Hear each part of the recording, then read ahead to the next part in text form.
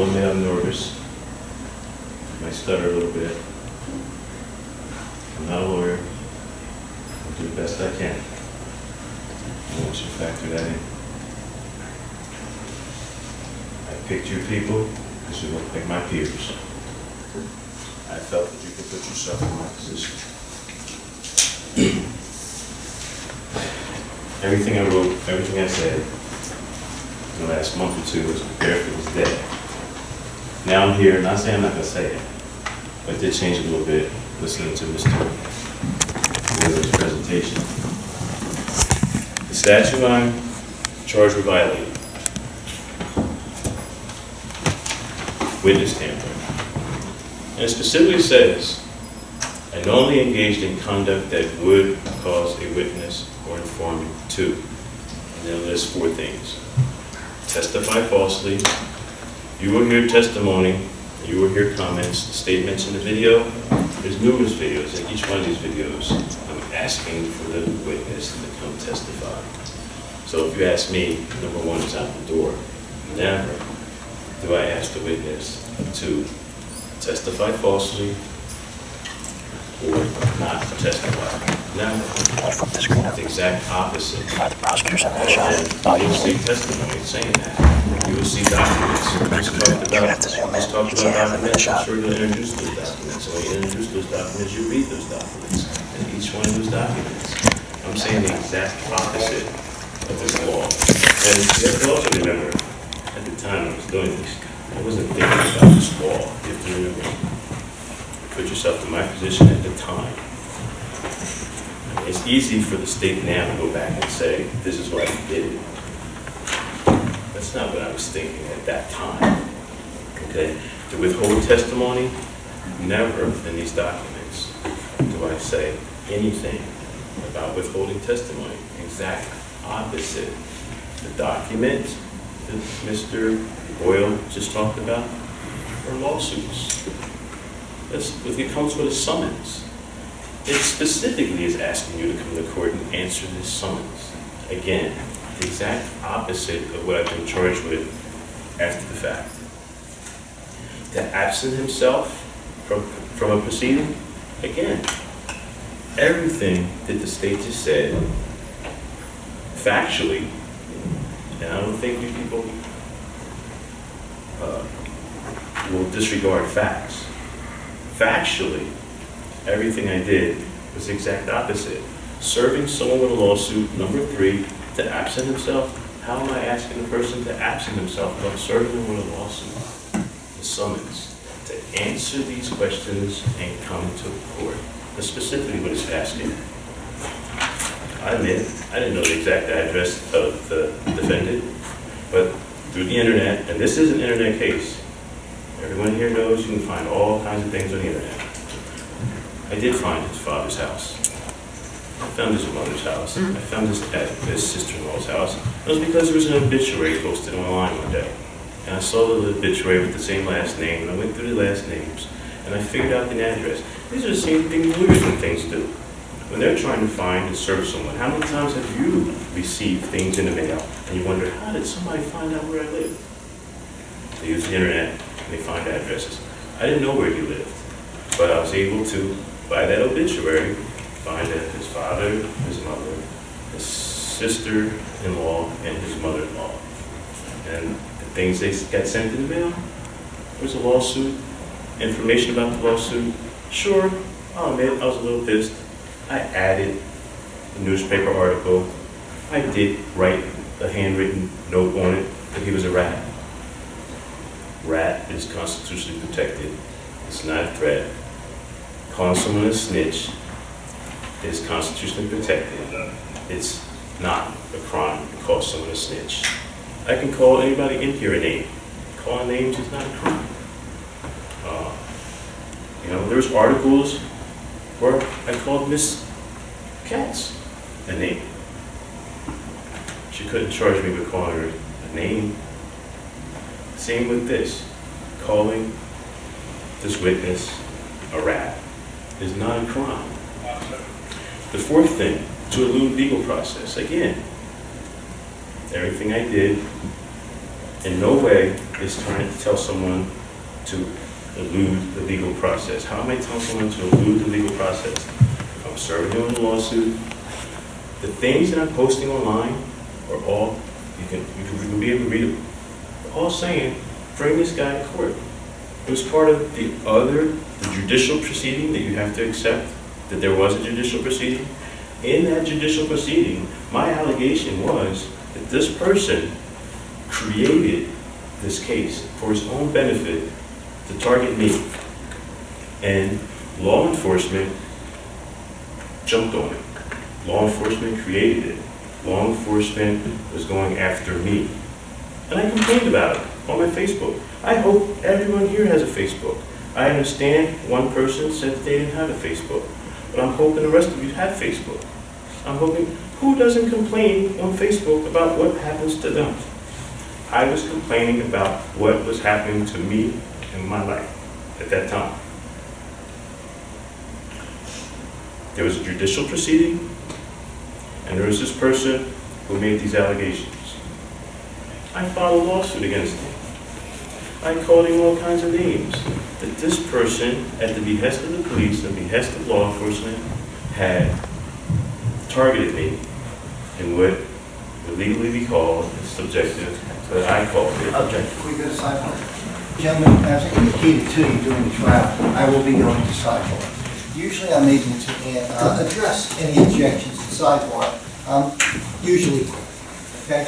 If there's a situation where I cannot address it quickly, based upon what I believe the appropriate rules of evidence, I will then excuse you for a short time in the hearing. But in accordance with the court's decision, you may proceed, Mr. Forchion. Oops. You know, I was going to get up here and dispute all kinds of things. And then I listened to Mr. Boyle's opening statement, and he kept saying, line by line, that these things that I did, that if I just did that thing, we wouldn't be here. One of the things he said, which I found interesting, was about the newspaper article. The newspaper article where a reporter asked me a question and I responded to that question with his question and everything. In my indictment, that's used as the threat of force in the second degree charge that you'll be ready to at some point. He just said in his opening statement that we wouldn't be here if that's all. But I am here. You heard it. I didn't say it. He said it. If that was all I did, that we wouldn't be here. Okay? I want you to think about that. We wouldn't be here. That's the prosecutor saying we wouldn't be here. I've been here for 8 months. Okay? I want you to remember that. This case, again, I was hoping that people understand it's an internet case. I didn't walk up to anybody and shake them up and say anything. I didn't say anything. It's an internet case. It's talking on my Facebook page. It's talking on my website. I've been on the internet since 1995. I've been complaining about law enforcement, complaining about laws, complaining about policies for over 20 years. Half the people in this courtroom know of me because I particularly do argue about marijuana. I do argue about other things too, if you look. I don't talk about other things, but my gimmick was to call myself an NJV man and to publicly criticize government's marijuana policies. This case isn't about marijuana. I consider it a case about the Constitution and free speech. That's why I talk about free speech. I was actually a free speech activist before I even got on the air. I've been talking about free speech for a long time. A couple months after I got out of the Army, I did free speech protests in Philadelphia, in Baltimore, in Glassboro. To kind of semi-quote a famous president we got right now, this is a fake case. This is fake. State has taken my First Amendment right to free speech to talk about, complain about, express myself. It's cool. Mr. Gunn. This is wondering why you're even here. Slide back over. Read it all down. I think you want to read that. I think you want to read that. I think and hope you're just going to reject the state's case. The state just rejected half of his own case. I did that, I did this, we wouldn't be here. I just did this, I just did that, I just did this, we wouldn't be here. I am here.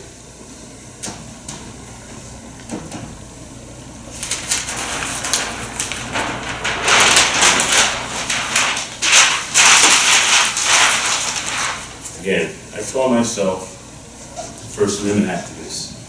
I've been expressing myself for a long time. The state has misconstrued what I freely admit I said. The state's going to present evidence. I'm going to take the stand. I can't wait to take the stand. Everything the state presents, I'm going to respond to it.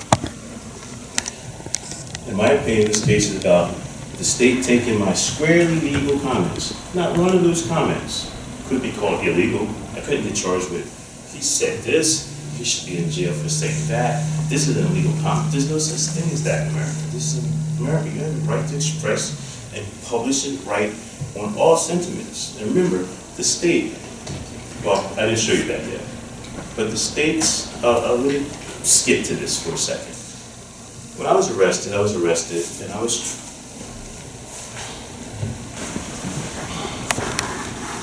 oops, number two. Again, I'm not a lawyer. I made a mistake. Again, back to where I was at. The state has misconstrued my legal statements, my freedom of speech, freedom of expression. They're squarely legal.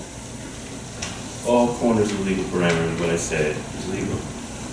They've taken it and they're trying to squeeze my squarely legal statements, comments, actions into this round hole of criminality. And I say trying because that's what they're trying to do now. That's what this proceeding is about. The only way they are successful in that is if you 12 people sign off on that. And if at the end of this case you say guilty. If you 12 people say guilty, then they will have successfully put my squarely legal comments through the round hole of criminality, and I believe back the country up at least 240 years before the Constitution passed the Peter Zenger trials. Again, as part of discovery, the state downloaded 1,500 pages of my Facebook postings. I've been posting on Facebook. I'm a prolific poster.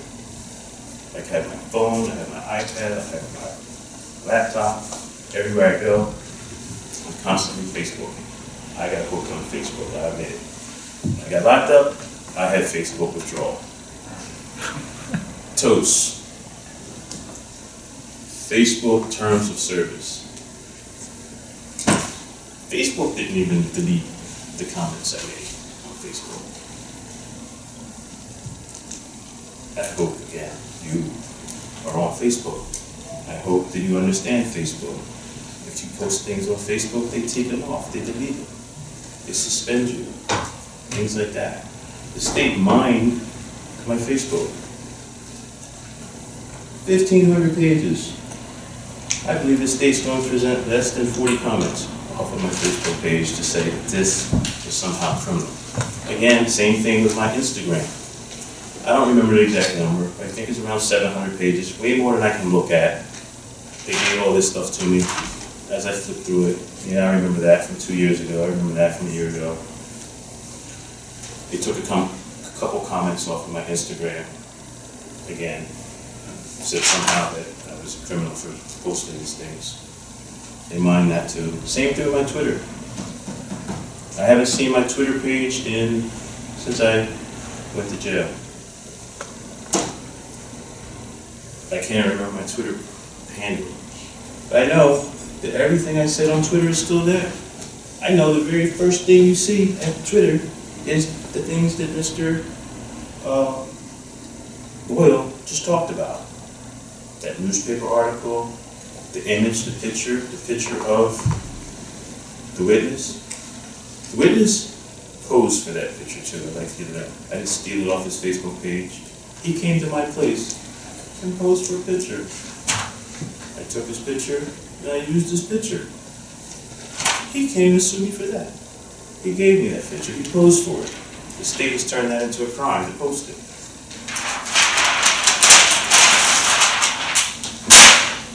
Did I call him a rat? Yep.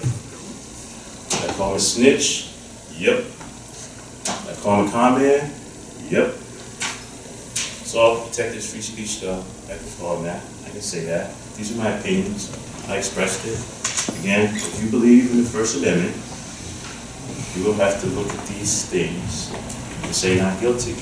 Now, if you don't believe in the First Amendment, or if you don't believe the First Amendment protects me, then you will find me guilty, because I'm not denying anything. I called him a rat, I called him a snitch, I called him a con man. I want him to come to court. I'd like to say it to his face. I called him a pill pusher. I'm a pipehead, I'm a little snobby. I don't really do marijuana. I have the exact same opinion probably as most of you about pill pushers, heroin users. I called him a fraudster. I called him a liar. Again, first of all, they're true. Why can't I say a true statement? The document that the state just talked about, that purportedly, I think that was the word used, purportedly was about the witness's background. They're public documents. Public documents that I got in this building. There's an office downstairs, criminal records. There's a little computer there. And you can type anybody's name in it, and what pops up, pops up. I typed his name in, and it just popped up. They won't print it here, so I took my phone. I took pictures page after page. I did it actually with a reporter standing next to me. A reporter that I have on my witness list. At that time, again, remember, bring it back to a year ago right now. I was running for Congress too at the time. But bring it back to a year ago right now. That's when this happened. I think he used the date October 9th. I forget the dates he used, but it was now. It was about a year ago now. At the time, I wasn't thinking about a witness tampering case. I didn't know the state would one day take all the things I said and just strew it into this illegal act and find me guilty and try to get you to find me guilty of that. That's not what, at that time, I was dealing with. Put yourself in my position. I'm Jack Lean. For you to say what? Now, this one is the instruction. During the trial, you may have what I call your instructions. You are to disregard the argument that if you were in my position, if you were in my shoes, if you were me. Disregard that. That is not appropriate. But however, we've addressed that issue. I don't think we'll have a problem. Thank you. Go ahead, Mr. Forchion. Oops, oops, oops. Sorry.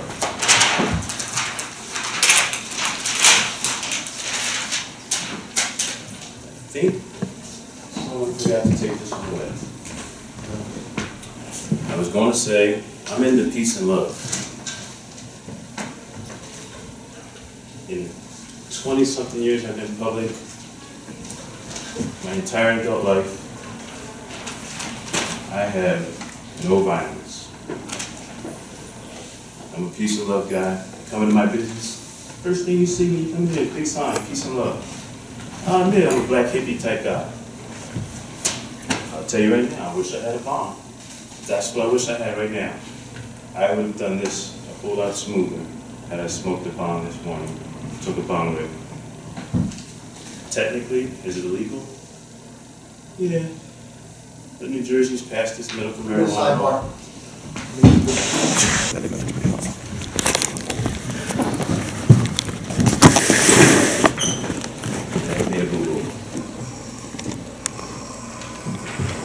We'll address that sidebar in a moment.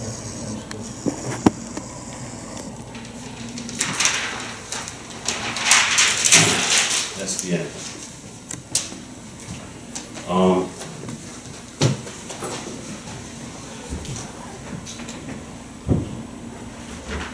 months I've been facing these charges. I'm happy that I finally got to express my opening statement about those charges.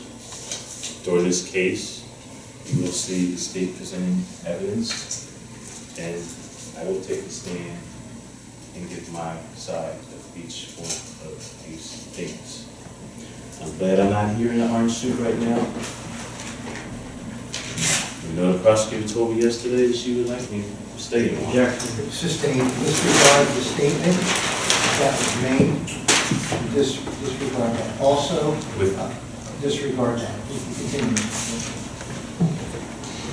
With that,